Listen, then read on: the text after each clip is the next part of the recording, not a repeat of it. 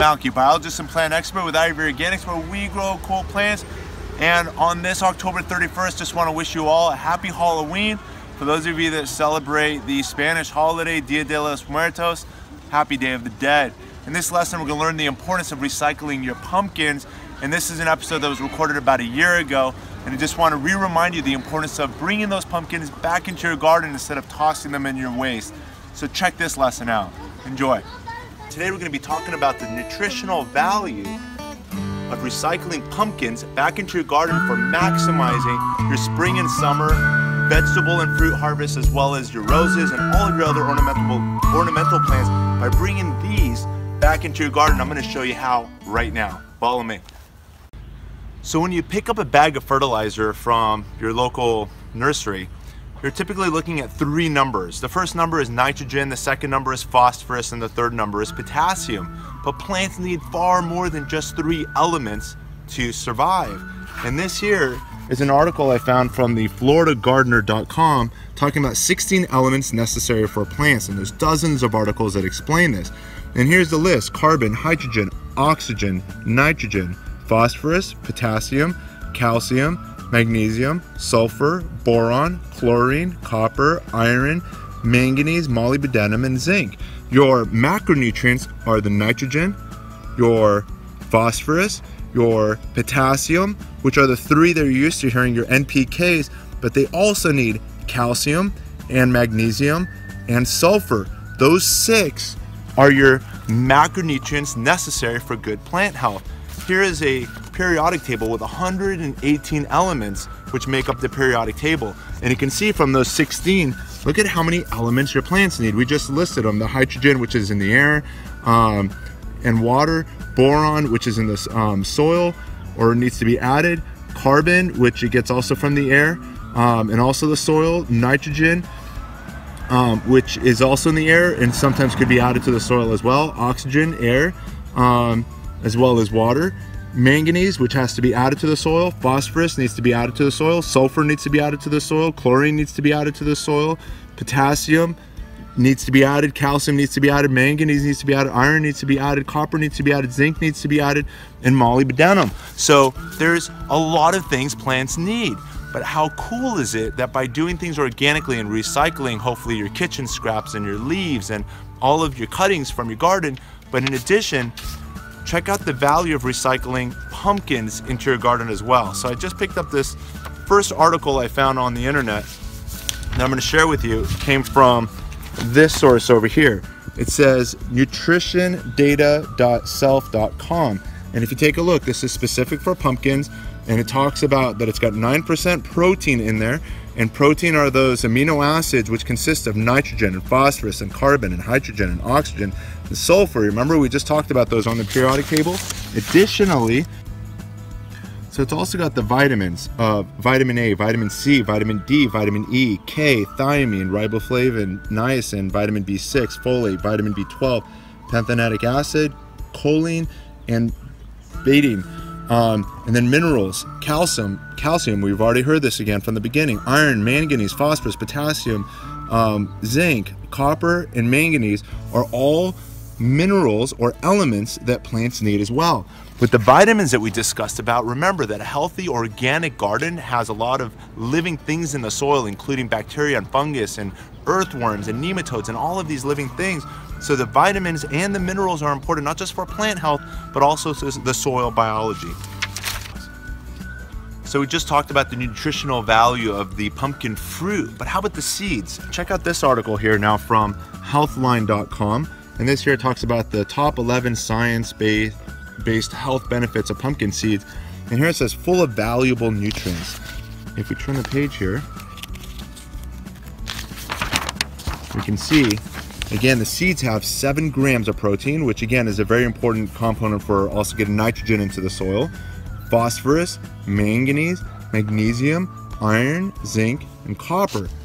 And doesn't it just make sense that the fruiting body, this pumpkin, and all the seeds are going to carry the most valuable elements and the most valuable resources, more important than your cuttings, more important than all of the things you're putting in your compost pile? The fruits are going to have a lot more macro and micronutrients, more so than anything else. So it just makes sense to recycle those pumpkins back into your property.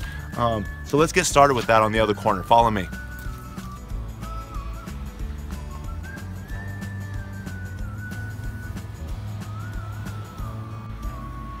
So here we are now under the base of one of our Eureka lemon trees. It's simply 2 years old, and check out all of these lemons. When this was installed about 2 years ago, it only measured about 3 to 4 feet in height, and now it's measuring about 12 to 15 feet and supporting close to 50 to 100 lemons. So it's doing very well. And we've accomplished this by feeding it 3 times a year with organic granular fertilizers being spring, summer, and fall. Those are your feeding times. Also starting to coat the tree trunk. This half of it's come off, half of it's still on there, but we're recoating it now with the primary goal of protecting it from winter rodents. So I'm going to finish coating it after this video, and it's going to be my whole next video is just discussing the importance of protecting your plants for late fall and winter against girdling rodents. We're talking about mice and rats and squirrels and all of these critters that had plenty of food come spring and summer, but through the fall and especially in winter, they're starving and they become extremely desperate for carbohydrates and those sugars that underlie the bark, and they'll start chewing on the bark to get to those sugars. And apparently it's a huge, major issue at in the city of San Francisco and surrounding areas due to their rat problem. And here we are in Los Angeles, about a mile away from a lake, and I know there's a lot of rats that also live within this community, and they may be the culprit of what's girdling some of the trees in our backyard, which again I'm going to share with you in the next video. Let me quickly share with you the other products here, which you can see. So this here is the Ivory Organics. We're using the color white right now, but it's also available in colors green and brown. But let me just quickly share the label with you here. It's Ivory Organics, protection against damaging sunburn, insects, and rodents. It's also registered material for use in organic agriculture. And over here it quickly says, protects newly installed plants and trees, shields, prune, and damaged surfaces. It also comes with the 7 natural organic oils. Let me share with you the oils that are in here. Castor oil, cinnamon oil, clove oil, garlic oil, peppermint oil, rosemary oil, and spearmint oil. So that's a little bit of background about the gold label. The blue label over here is simply protection against damaging summer sunburn and winter sun scald. And over here it has the active ingredients of garlic and cinnamon, but it doesn't talk about, as you can see with the gold label, the protection against the insects and the rodents, even though it has the added garlic and cinnamon, which will offer some protection. Also available in colors white, brown, and green. And then there's also the ready-to-use spray. We're going to talk about this in just a minute, but let's get started with recycling pumpkins. I'm going to show you how easy this is going to be. We're simply going to take a saw. I thought about bringing our best, sharpest knife in the kitchen, but I'm like, what easier way than just getting a nice, rough, serrated saw such as this one, and we're just going to cut it like so. We'll pull it apart, and here we got the 2 parts. If we simply recycled this entire pumpkin into the garden, we know come spring we're going to have a ton of pumpkins. So let's get these seeds out real quick. And that's the reason I brought this colander. So we'll simply remove the seeds like so.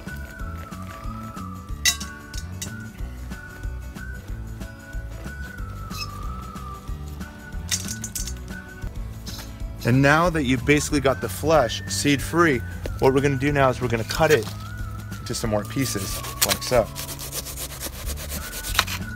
It looks like a couple seeds were hidden right under here under my thumb. Get those out as well. And now we're just going to keep cutting it into some cubes like so. And now watch this, the fun part. We're simply going to add the pumpkin rind in a circle around the base and underneath the canopy of the tree. You can actually put it either facing up or down, but my recommendation is take the soft side and position it facing down, so as the snails and the slugs and the sawbugs and all of the other critters that underlie this layer of wood chips come out, they can quickly get to the soft part and quickly decay it, turning it back into manure, recycling all of those elements back into the soil, and benefiting the above structure plant, whether it be a lemon tree, and as we said at the beginning, it could be your roses, it could be any ornamental bush. In addition to your vegetable garden, if you know where you're going to be planting, you could be applying the same concept. Check out this rotting pumpkin over here. So this here got damaged not too long ago, and you can see that it's has all of these holes, all these flies are coming out of it. Take a look at the base. All of the slugs have been coming in and out of it. And if you come in a little closer, check out the base over here. You might even see some of these pests. I'm hoping you can capture all of these saw bugs. Can you get that right there? See where my finger is right here? See all these saw bugs right there? They're crawling around there, they're moving around. Whole bunch of them. Now, let's check out what happens at night. You're gonna love this one. So here we are now. It's just shortly after 9 p.m. in the evening. Got my pumpkins here behind me. Let me show you the activity that's happening on this particular pumpkin here behind me. Let me show you here.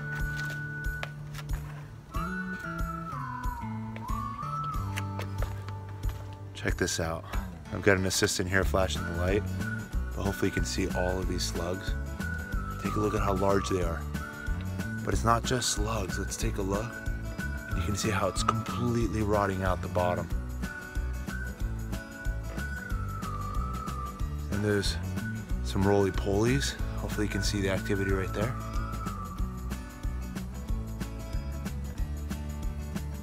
It's a little bit too bright. Anyways, we'll revisit this in the day, and we'll see how much life we can identify in the afternoon.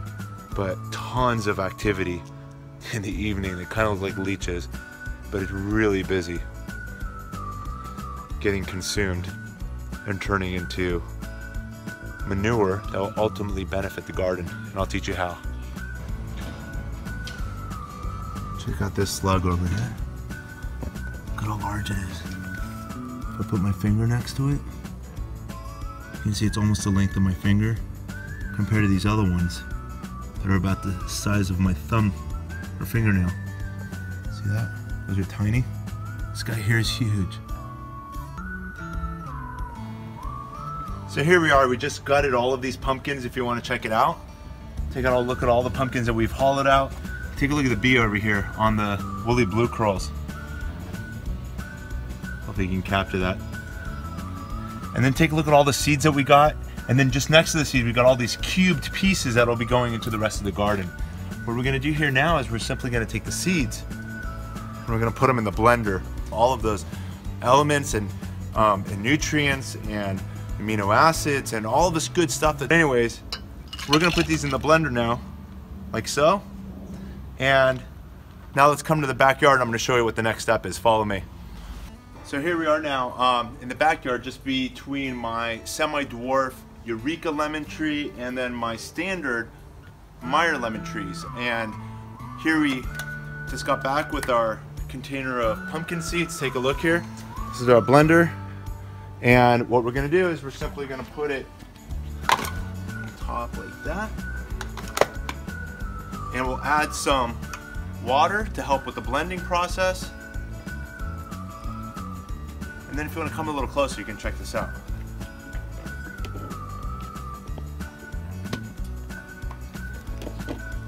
Secure the lid in place, and here we go.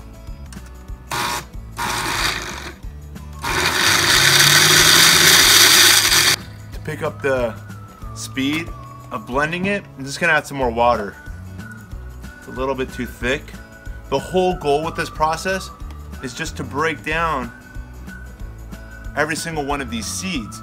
The goal is once it's cut, it's not going to germinate, and then all of those vitamins and minerals will benefit the earth. So here we go again. And there we go.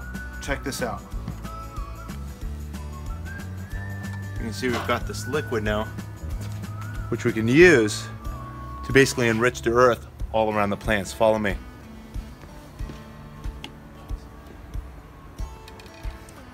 So here we are now back at the base of the Meyer lemon. You can see that I've got all of these little squares, cubes, situated around each of the lemon trees along the way. You can see I can take a wedge as large as this, which we're going to use for our larger plants, or we can make this look a lot better by making these little small cubes and just positioning them around the root zone, away from the tree trunk, and we're just basically giving it an opportunity to break down, enrich the soil in that area. We can also do the same thing with our pumpkin seed puree as well, and just basically feed the topsoil like so. If you're coming a little closer, I want you to come all the way in. If you can take a look what we've done. So we've now got the pumpkin rind, we've got pumpkin seeds, we've got some leaves from pruning the lemons just a couple of months ago, and then there's some wood chips also underneath that. If you come in a little closer, you can see here we've also got some wood bark as well. And all of that is offering insulation, which is doing a couple of things, and let me explain to you now. By doing all of these layers, first, the wood chips are insulating the soil we just mentioned. By one, in the summertime, it's keeping the plant cooler. In the wintertime, it's keeping the plant warmer.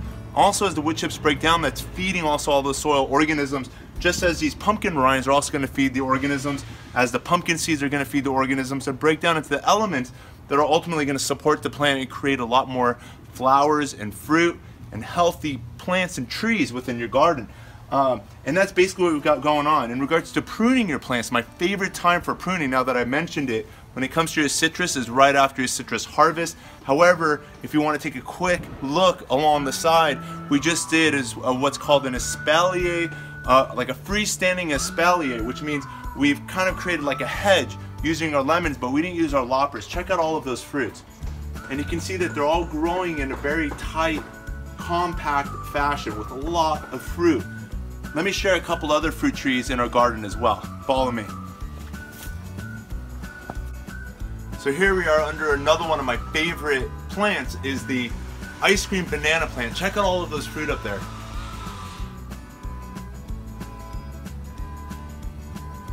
So as you can see, I already started putting a couple of pieces of the pumpkin flesh around the base of the plant.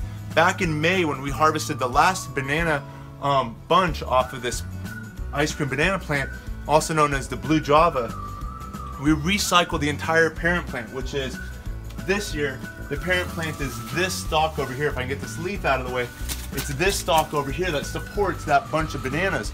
Once we harvest the banana, the entire parent plant comes out, and then the sucker, which is one of these, will take its place. We've got two suckers on my left. One of them will come out, probably the smaller one, and we'll donate that to a friend or family. And then this will take its place, and there's another one behind it as well. So there's two suckers, which will give me two chances of fruit for the next and the following year. But the entire parent plant will get recycled right back at the base, and there's still some remnants of that. If I can show you, if you want to come in through that pocket, you can see here some remnants of the original parent plant, which is this tree trunk right in here, and then all of the leaves that are underneath it. So what we're going to do here now is we're just going to take the flesh of the pumpkin, we're just putting that around the base of the plant, and then these are the seeds, and we can simply create a nice ring around the plant like so. And all of that will get watered down and break down. So over here is a Oro Blanco grapefruit. Got my Bear's Lime tree over here. If you want to just get a little closer, you can see over here I've got a really established Fuerte avocado tree, and behind that the Haas avocado tree. But between each of the trees, I've got these organic piles of clippings, and these include the clippings taken from our, as you can see here with the leaves, our passion fruit vine. Over here it looks like there was like a beet that just got too mature, it wasn't soft enough or edible enough, you know, to eat. And over here I can find some remnants of, this is the bottom part of the banana, the fruitless part of the banana flower that is breaking down. You can see it's covered in white, and all of that is mold that's also happening within the garden, which is extremely beneficial to the life and the health of the plants within the garden. But we can also simply take the rinds and put them right there on the piles as well. And this will naturally break down with all of the biology that exists here in the garden. And again, we're talking about the sawbugs and the slugs and the snails and the earthworms and everything else will come and break this stuff down, returning all these elements to the surrounding trees and give you a ton of fruit to eat for years to come. We can also do the same thing with this pumpkin puree, and we can just dump that right on top of the pile. And as it rains and as we water within the garden, these elements will slowly work their way back into the soil and enrich your soil in better ways than any chemical fertilizer. Let's continue. So we just talked about using the blender to basically break down the seeds to prevent them from germinating. The more traditional way, and let me share with you over here, if your goal was with the seeds, which I've got a few left, if your goal was to plant some next spring, it's recommended that you basically leave them out in a dry, dark, and cool place over winter, and then sow them after your last chance of frost has passed, and then you can have some pumpkins for planting. But what most growers will do is they're gonna go put it in their compost pile. Follow me and check this out.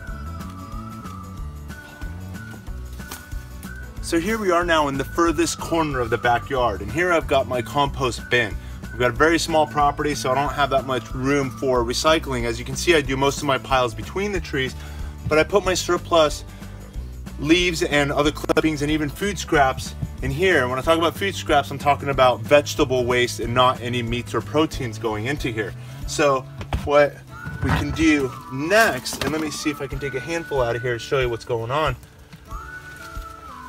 If we take a look here, you can see there's quite a bit of life. Right there is an earthworm. I don't know if you can see that right there off of my fingers. Now they're starting to crawl. But more importantly than the worms, and you can see how this is breaking down, there's still some sticks and stems in here that haven't quite broken down. Here's some more worms over here. But what's more important than the worms is the beneficial bacteria and fungus that are in here. We're talking about, instead of the handful of worms that are in this handful, we're talking about millions and billions of microorganisms that are living in here and creating a living organic soil when you bring this into your organic garden. So the two things we can do, and I've got these two halves, one that's been cleaned out and this one here with the seeds. I know that my compost bin over here is too small to create the heat that would generally be created by a healthy compost pile. So if I were to throw this in, the chances are it may germinate, and even if it did, if I toss it and tumble it, eventually it'll recycle even those seedlings back into the elements, which will ultimately benefit the soil. So I'm going to teach you next how we're going to take these seeds also, aside from blending it, there's another method that can safely bring these seeds back into your garden without the risk of germination. In the meantime, I'm going to toss this back in here to feed all the living organisms that are in there. And let me share with you one other tip. Follow me.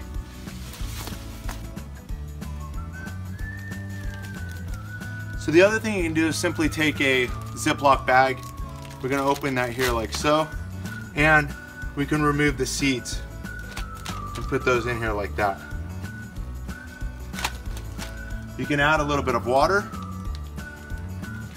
Keep in mind, we said at the beginning that if your goal is germination, you're going to put in a cool and dark and dry place. By adding water, these seeds are going to begin to rot. Once they rot, no chance of germination. You can see over here, this has got a little bit of pulp and seeds that I started about a couple weeks ago. You can see these seeds are dying. No chance of germination. I'll leave it for about another week, and then I can throw this rotting seed mess around my trees the same way I'm doing over here. And again, that'll just enrich the soil with more bacteria, more beneficial fungus, and just a lot more elements and nutrients to result in your best growing season ever.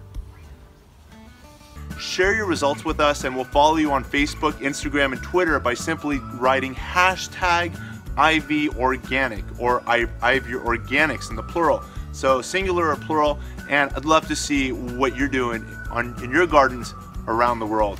I hope you've enjoyed this, and I'm looking forward to hearing from you. Thank you.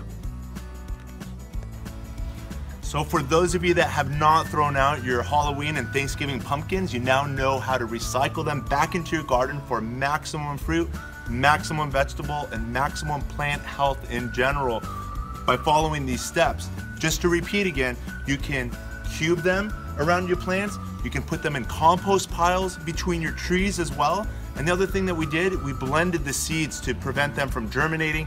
You can also blend the entire pumpkin.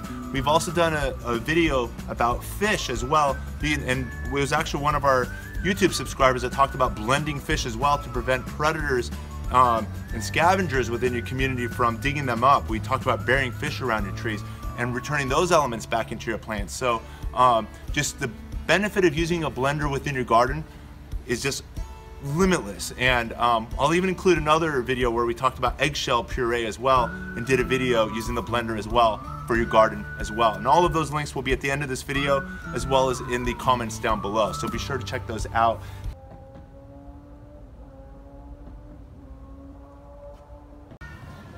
So if you've enjoyed this educational moment brought to you by Ivory Organics, be sure to give us a thumbs up, and most importantly, by subscribing down below, you'll be connected to this and all of our other educational gardening videos.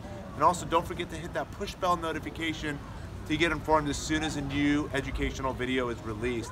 Again, thanks for watching and wishing you all happy gardening.